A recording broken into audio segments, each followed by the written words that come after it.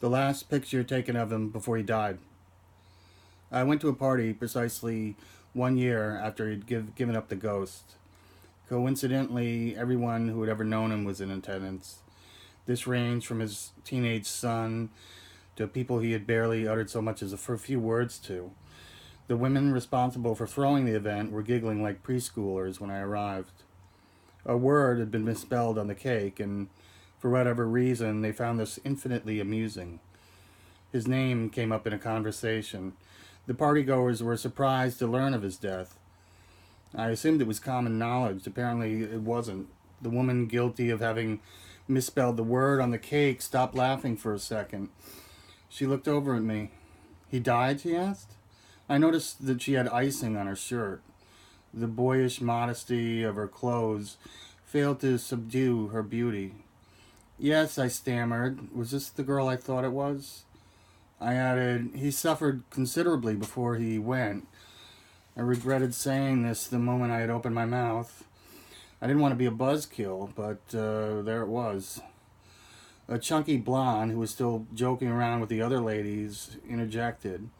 Out of the side of her face, she said, "Are you talking about that creepy dude? It's good that he suffered. He deserved to.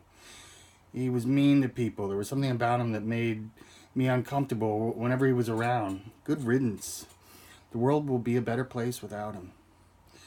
I was a tad taken aback by this statement. How could she say something so insensitive and still keep a smile on her face? Had she even registered the gravity of what she just said to me? I didn't know the deceased man very well, but if I had, what if I had been his close friend? She had taken no consideration of this before speaking, but I kept my cool. He used to write these really sick, obscene stories, laughed the girl with frosting on her sleeve. It was a nervous laugh. Whatever happened to what he wrote? I heard he was quite prolific. Aside from what little he published, everything he wrote was destroyed, I responded. His aunt went to great lengths to do this. She hated his writing. She thought of it as nothing more than filthy doggerel, the product of a deranged mind and a stain on the family name. The depressing subject was dropped, and the celebrant soon sat down to eat. Nothing more was said about my dead acquaintance.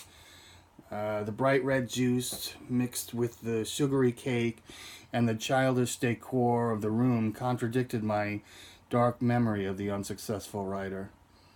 Out of nowhere, I had received several texts from him days before he died.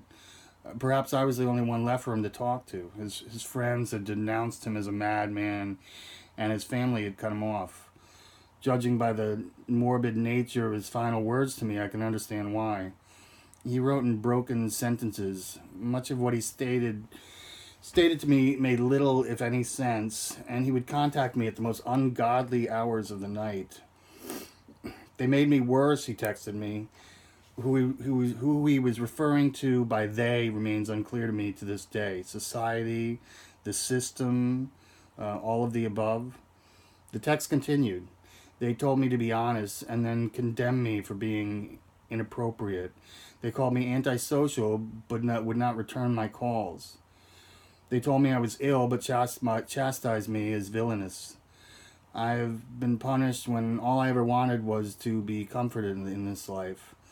Back when I actually possessed so much as a murmur of a voice, I thought I was speaking for everyone.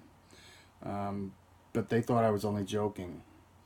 Another text read simply, "I'm told that some are sicker than others.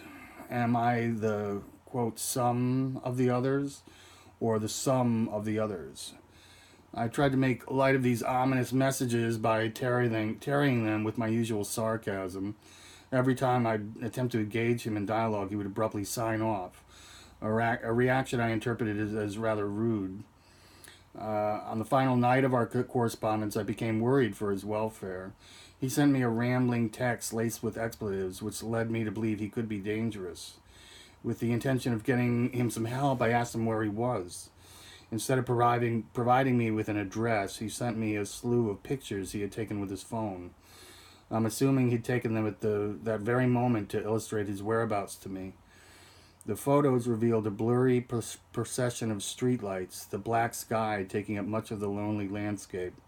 None of the shots were worth keeping, but there was one that stood out from the rest. It was a selfie of him sitting on a bench in a deserted playground somewhere in the middle of the night. I kept it. It's still on my phone. You can tell he was on his last legs in the photo. His clothes were ragged. His expression was monochromatic. His skin was pale. He'd lost the glimmer in his eyes. It was the last picture taken of him before he died.